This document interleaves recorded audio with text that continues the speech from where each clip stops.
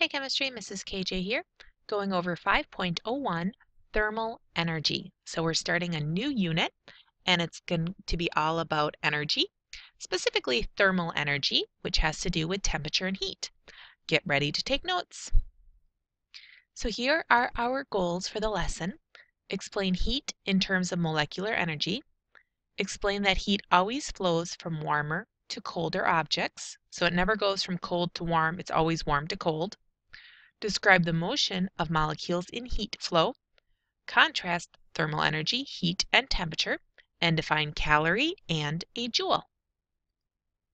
Thermal energy equals the internal energy of the movement of particles. Particles meaning atoms, ions, molecules, compounds. So I'll say particles. I think it's easiest to think of it as atoms. So again, thermal energy is the internal energy of the movement of particles. The fact that all atoms are always moving. So that movement is called thermal energy. Thermal energy can be transferred, and when we transfer that energy, we have heat, and it always goes from hot to cold.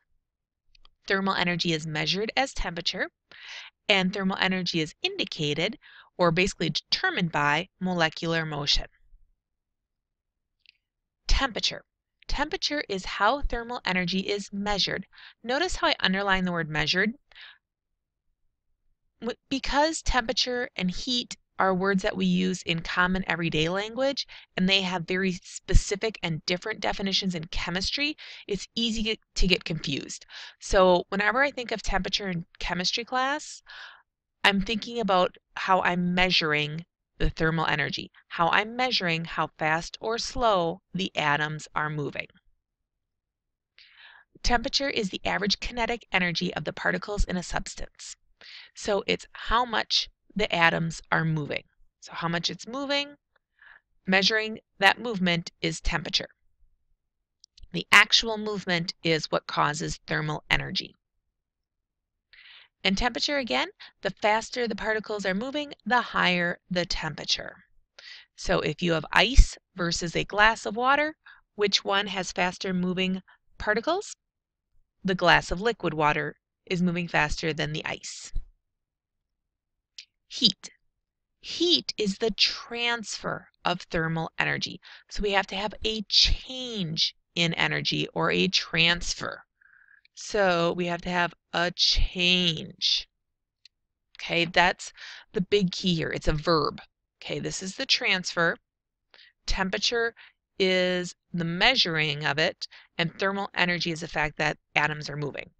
So they're moving, thermal energy, we measure that movement, that's the temperature. Some of that movement and energy is transferred, that is heat. So heat is measured by a change in temperature. Collisions of particles transfer thermal energy. Collisions of particles transfer thermal energy. Particles are constantly colliding because they're moving, so they're bumping into each other. Particles with high energy transfer some energy to slower particles. This continues until all the particles have the same energy and therefore the same temperature, and then equilibrium has been reached. Let's look at the word equilibrium. What word part do you see right here? Equal. So when everything has the same amount of energy, then the measurement of that energy of motion is the same, so therefore it's the same temperature, and we call that equilibrium. So let's look at a few animations of this. So my first animation is I look at something that is very hot. I look at something that is cooler. This one has a higher temperature. It has a measurement of higher amount of collisions because they're moving faster, they're moving more, and so you're going to have more collisions, and we record that as a higher temperature. Over here, the molecules are moving slower. So are there going to be more or less collisions? Less collisions. And since we're measuring less collisions, we would say it has a lower temperature. All right, so let's look at this. We're going to show how heat is a measurement of the transfer of energy. So over here, it is very hot. That means the particles are moving what? Fast. Down here, it is cooler. so the particles are moving slower. So as you can see, if we just look at the thermometer, we can see that there is heat occurring because heat is a change of energy. And what we're seeing is that one side gets cooler, the other side gets warmer, and when do they stop? They stop when they're at equal temperatures, and that word is, do you remember it? That word is equilibrium. So we have that transfer of heat. So let's look at the actual molecules. Okay, so this is showing the molecules of the glass on the left and the molecules of the glass on the right. So here we have boom and boom. All right, so let's look at it again. And there's a molecule with high energy over on this side. And it bumps into the edge of the glass. And it causes the molecules of the glass to have more energy. And you can see that by the fact that they're vibrating faster. They're moving faster. Now, notice as the molecule comes in from the right, is it moving fast or slow? It's moving slow, and then whoa, it starts going really fast at the end because some of that energy that was transferred to the glass gets transferred to the green molecule on the right. And what do you notice about the glass molecules here? They went back to what looks like not moving, which I don't like, because really they should have showed them doing what? They should have showed them vibrating, because all molecules are always moving unless you have absolute zero, which we haven't even proved yet. So all molecules are always moving. You have a transfer of energy, which is heat. And then it makes that one go faster. And that's how we get our two containers at equilibrium. Heat transfers in a glass of ice water. Think again about the ice water example. How does heat transfer here? So ice molecules at negative 20 degrees Celsius move more slowly than water molecules, which at this case are 21 degrees Celsius. Fast-moving water molecules collide with the ice crystals and transfer thermal energy to them. All right, so the water is moving faster, right? Do, do, do, do, do, and it's colliding with the ice. Boom, ba-doom, boom, boom, right? And some of that energy is going from the water molecules into the ice molecules. So after they collide, are the water molecules going the same speed or slower or faster? Well, it gave up some of its energy, so the water molecules are going to be going a little bit slower, and the ice molecules are going to be moving how? Faster. And so the temperature of the ice is going to increase.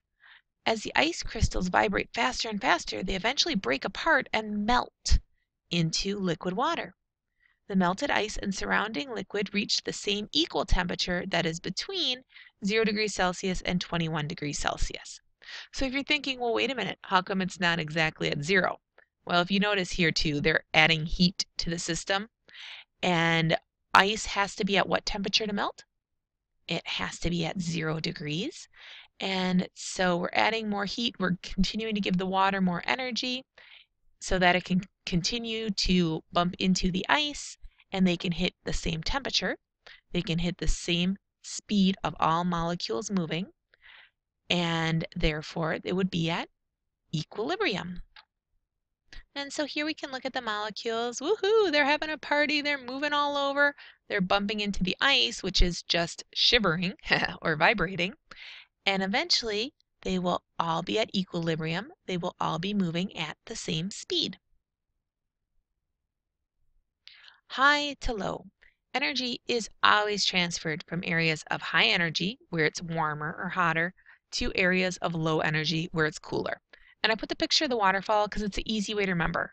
Gravity works the same way, right? It's high to low. They always fall down. So energy goes from where it's high to where it is lower until they're at the same amount of movement or the same temperature, and then you have equilibrium. Heat is the transfer of energy and is measured by a change in temperature. So you have to have a change in temperature, which is a transfer of energy, in order to have heat. Heat is an action, it's a verb. Scientists express how heat is used in the units of calorie and joule. So you know that we measure temperature in what units? Well, in the United States, we use Fahrenheit, and in science class, we use Celsius or Kelvin. And when we're talking about the transfer of energy, that's different, so we have to have different units. So we use either calorie, abbreviated CAL, the amount of heat it takes to raise 1 gram of water by 1 degree Celsius. Because remember, it has to be a change.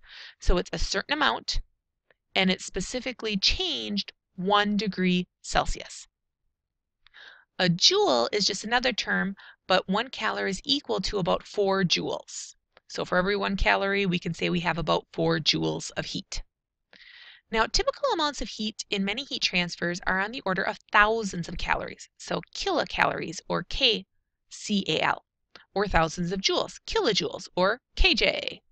For example, when you heat 8 ounces of water, so a cup of water, from room temperature to boiling for tea or coffee or whatnot, you must add about 18,700 calories or 78,300 joules of heat to water. Now, they also have calorie as in capital C, which is really a kilocalorie, and that's how the energy of food is measured. So just thought I threw that in there, that in this case, lowercase calorie is different than capitalized calorie. So to summarize, thermal energy, temperature, and heat are not the same. Here are the differences between these terms. Thermal energy, the internal kinetic energy of all particles in any substance. Kinetic means movement. So the fact that things are moving, that's thermal energy. Temperature is the measure of thermal energy within any substances. Temperature measures the average kinetic energy of all the particles in a substance. So how fast they're moving, that's the temperature.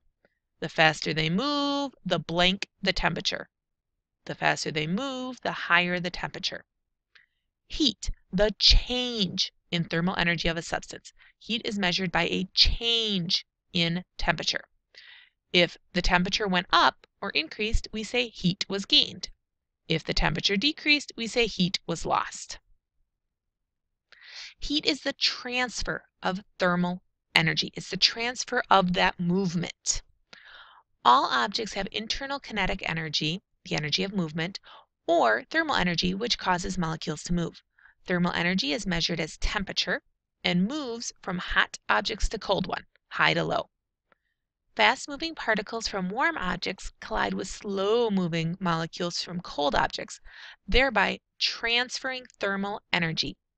Heat is the movement of thermal energy, or in other words, the movement of that energy. So I like this for showing heat because boom, transferred, going slow, boom, transferred energy over there. So this is the best representation of heat.